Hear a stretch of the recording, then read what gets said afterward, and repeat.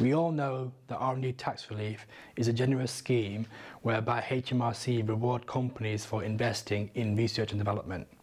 But what are the benefits of claiming R&D Tax Relief? Well, stick around and find out. Let's go!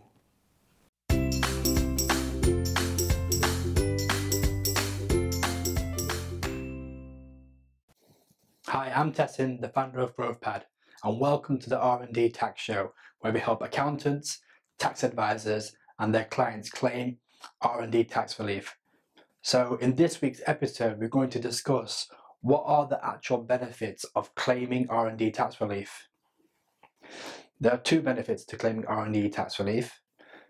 The first is increasing your tax deductibles, and the second is increasing your tax losses. The main effect of making an R&D tax claim is to increase your expenses. As your expenses increases, your profits decrease, and therefore there is a reduction in your corporation tax bill. Let's say we identify R&D costs of £100,000. Let's look at these numbers. This is uplifted by 130%, and therefore an R&D cost of £130,000 is included in the tax computation. As the corporation tax rate is 19% and the R&D tax costs are £130,000, this results in a corporation tax reduction of £24,700. The client therefore saves £24,700. This means approximately 25% of cost for developing services, products, software and machinery can be recouped using R&D tax relief. So the second benefit of making an R&D tax claim is increasing your tax losses. So how can you use these tax losses? Well, there are 5 options. The first is using the loss against other income and gains in the year. The second is carrying back the loss to the previous year. The third is carrying the loss forward and using against future profits. And the fourth is group relief, where you transfer the loss to other group members. And the fifth, which is unique to R&D tax relief, is to surrender your R&D tax losses for cash credits from HMRC. You can use a combination of the 5 options. So for example, you can use any losses against any other income and gains in the year, and the balance of the losses you can then surrender for R&D tax credits. Each claimant has its own objectives, so it is up to you to decide which option to take that will help them reach their goals. Let's work through a couple of scenarios to illustrate the benefits of R&D tax relief.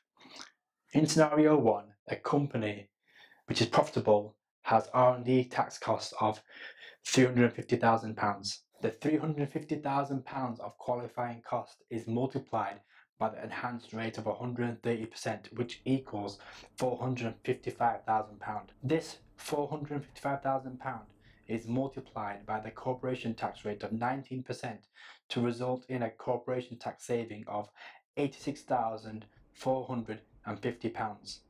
Scenario 2, a loss-making company spent £200,000 on qualifying R&D costs. This is uplifted by 130%, and £260,000 is included in the tax computation. The company has a trading loss of £506,000. So how can this be utilised for losses? The £506,000 can be used against current year income and gains. It can be carried back to the previous 12 months.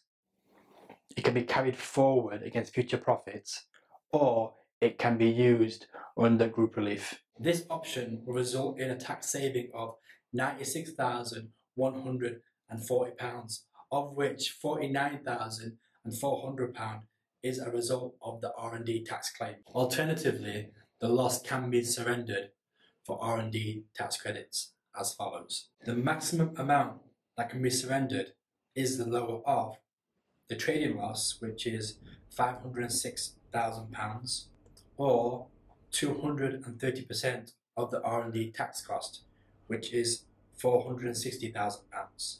In this case, it will be £460,000 that is surrendered. The surrender is at 14.5%.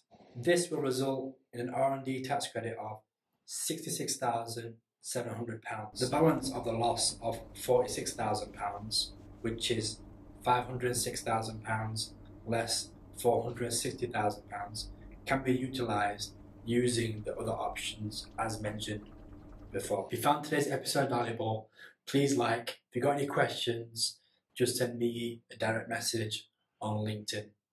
Take care. Bye.